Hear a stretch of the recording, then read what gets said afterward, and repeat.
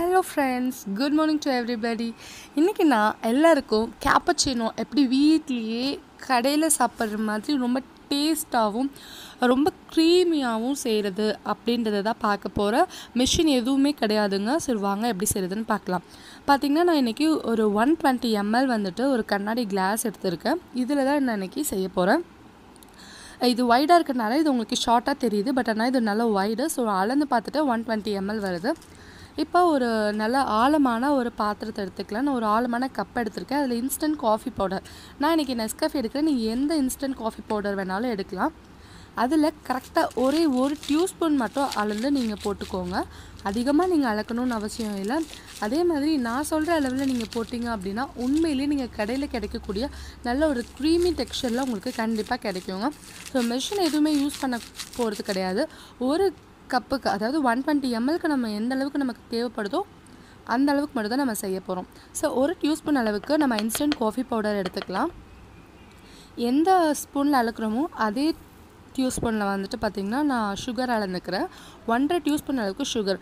இது வந்துட்டு பார்த்திங்கன்னா நார்மலாக வந்துட்டு காஃபி எந்த சுகர் லெவலில் குடிப்பாங்களோ அவங்களுக்கு, இல்லை அவங்களுக்கு வந்துட்டு இன்னும் நல்ல நிறைய சுகர் டேஸ்ட் எனக்கு வேணும் அப்படின்னு நினச்சிங்கன்னா இன்னொரு 1/2 ஸ்பூன் மட்டும் அதிகப்படுத்திக்கோங்க. அதிகமாக ஆட் பண்ணிட வேணாம், டேஸ்ட்டு நல்லா இருக்காது, ரொம்ப இனிச்ச மாதிரி போயிடும். ஸோ இதில் பார்த்திங்கன்னா நல்லா கொதிக்க வச்ச தண்ணியை ஒரு 2 டியூஸ்பூன் அளவுக்கு, எல்லாமே ஒரே டியூஸ்பூனில் தான் நான் அளந்துருக்கேன். ஸோ 2 டியூஸ்பூன் அளவுக்கு எடுத்து நல்லா மிக்ஸ் பண்ணிக்கோங்க. ஸோ இது மாதிரி நல்லா மிக்ஸ் பண்ணிகிட்டே இருங்க. டோட்டல் டைமிங் எனக்கு 10 minutes ஆச்சு. இப்போ பார்த்தீங்க அப்படின்னா இப்போ தான் மிக்ஸ் பண்ண ஆரம்பிச்சிருக்கோம். ஸோ லைட்டாக மிக்ஸ் பண்ணிவிட்டு எல்லார் வீட்லேயும் ஃபோக் ஸ்பூன் இருக்கும் இல்லையா, இந்த மாதிரி இந்த ஸ்பூனை யூஸ் பண்ணி நீங்கள் லைட்டாக பீட் பண்ண ஆரம்பிங்க. லைட்டாக பீட் பண்ண ஆரம்பித்து உங்களால் முடிஞ்ச வரைக்கும் ஆனால் ஃபாஸ்ட் பீட் கொடுங்க. இப்போ தெரியும் நான் எதுக்காக ஆழமான கப் எடுத்திருக்கேன் அப்படிங்கிறது. ஸோ பார்த்தீங்க அப்படின்னா ஒரு 2 minutesல இந்த மாதிரி ஒரு நுரை கட்டி வந்திருக்கு இல்லையா. ஸோ இன்னும் நீங்கள் வேகமாக பீட் பண்ணணும். ஸோ லைக் திஸ் நீங்கள் ரொம்ப ஃபாஸ்ட்டாக நீங்கள் பீட் பண்ணிகிட்டே இருக்கணும். உங்களால் முடிஞ்ச வரைக்கும் நீங்கள் ஃபாஸ்ட்டாக பீட் பண்ணணும்.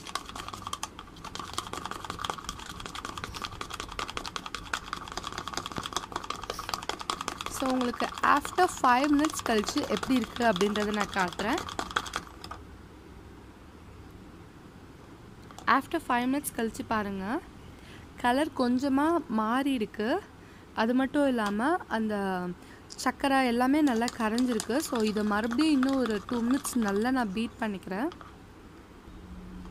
பாருங்கள் எவ்வளோ சூப்பராக நமக்கு வந்துட்டு வந்துருக்கு. பட் ஆனால் கலர்லாம் மாறி இருக்குது, பட் இன்னும் தண்ணி மாதிரி இருக்குது. இது இன்னும் நல்லா க்ரீமி ஆகணும். ஸோ இன்னும் ஒரு 3 minutes போல் நம்ம நல்லா பீட் பண்ணிக்கலாம்.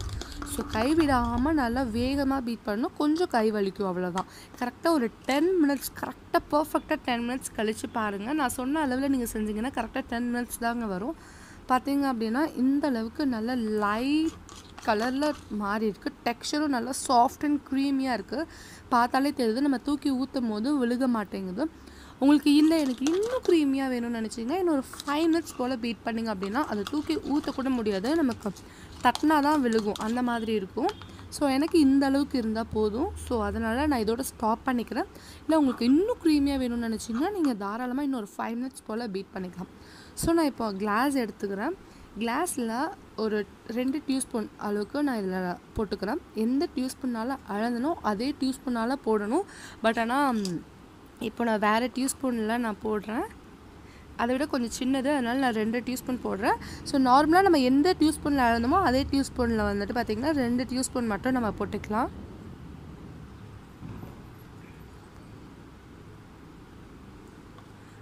ரொம்ப ரொம்ப சாஃப்ட் அண்ட் க்ரீமியாக இருக்குங்க. பாருங்கள் விழுகவே மாட்டேங்குது, ரொம்ப ரொம்ப க்ரீமியாக இருக்குது. ஸோ 2 டியூஸ்பூன் நம்ம போட்டதுக்கப்புறம் பாருங்கள் இந்த அளவுக்கு வந்திருக்கு. இப்போது நம்ம நல்லா கொதிக்க வச்சு பாலை வந்துட்டு ஒரு 5 to 7 minutes வரைக்கும் நம்ம நல்லா சுண்ட விட்டுறணும். சுண்ட விட்டதுக்கப்புறமா அந்த பாலோட வாசனையெல்லாம் போனதுக்கப்புறமா இதில் நம்ம ஆட் பண்ணிக்கலாம். நல்லா கொதிக்க கொதிக்க பால் ஆட் பண்ணிக்கோங்க.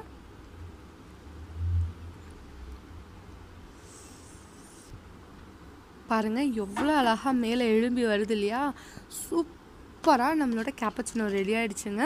இதுக்கு மேலே இன்னும் 1 டீஸ்பூன் அளவுக்கு நான் அந்த க்ரீமை ஆட் பண்ணிக்கிறேன். இன்னும் நல்லா க்ரீமியாக இருக்கணும் அப்படின்றதுக்காக. இதுவே நீங்கள் பல்காக செய்யணும்னு நினச்சிங்கன்னா தாராளமாக இதே குவான்டிட்டியில் நீங்கள் பல்காக செஞ்சு நீங்கள் ஃப்ரிட்ஜில் கூட ஸ்டோர் பண்ணிக்கலாம். என்கிட்ட வந்துட்டு ஹேண்ட் மிக்சரோ இல்லை வந்துட்டு ஹேண்ட் பீட்டரோ இல்லை, அதனால தான் வந்துட்டு நான் ஒருத்தருக்கு தேவையான அளவுக்கு மட்டும் நான் அப்பப்போ செஞ்சுக்குவேன். ஸோ பீட்டர் வாங்கினதுக்கப்புறமா ஸ்டோர் பண்ணிக்கலாம் அப்படின்னு ஒரு ஐடியாவில் இருக்குது. ஸோ உங்ககிட்ட பீட்டர் இருந்துச்சு அப்படின்னா நீங்கள் இந்த மாதிரி செஞ்சு நீங்கள் ஸ்டோர் பண்ணி வச்சுக்கலாம். ஸோ இது மாதிரி போட்டுட்டு நீங்கள் லைட்டாக லேசாக ஒரு 2 தடவை நல்லா கலக்கி விட்டுக்கோங்க. கலக்கி விட்டுட்டு உங்களுக்கு இன்னும் நிறைய க்ரீமியாக வேணும் அப்படின்னு நினச்சிங்கன்னா இன்னும் 1 டீஸ்பூன் போல் நீங்கள் மேலே போட்டுக்கோங்க. உண்மையாக சொல்கிறேங்க, செம்ம டேஸ்ட்டில் இருக்க போது. கரெக்டாக நான் சொன்ன அளவில் நீங்கள் செய்யுங்க. 120 ml கிளாஸ் அப்படின்னா கண்டிப்பாக 100 ml பால் நீங்கள் ஆட் பண்ணியே ஆகணும். அந்த பால் வந்துட்டு நல்லா கொதிக்க வச்சு சுண்ட வச்சுருக்கணுங்க. அப்போ தான் அந்த கேப்பச்சினோக்கு இன்னும் நல்ல ஒரு டேஸ்ட்டு கிடைக்கும். ஸோ பார்க்கும் போதே உங்களுக்கு தெரியும் கண்டிப்பாக எந்த அளவுக்கு க்ரீமியாக இருக்குது அப்படிங்கிறத. ஸோ கண்டிப்பாக நீங்களும் உங்கள் வீட்டில் ட்ரை பண்ணுங்கள். எப்படி இருந்துச்சுன்னு மறக்காமல் ப்ளீஸ் கமெண்ட்டில் சொல்லுங்கள். இதுக்கு மேலே இன்னும் கொஞ்சம் அழகாக காட்டி கொடுக்கறதுக்காக கொஞ்சமாக கார்னிஷ் பண்ண போகிறோம். ஸோ கார்னிஷ் பண்ணுறதுக்காக மேலே இன்ஸ்டன்ட் காஃபி பவுடர் இருக்கு இல்லையா, அதை லைட்டாக தூவி விட்டுக்கோங்க இந்த மாதிரி.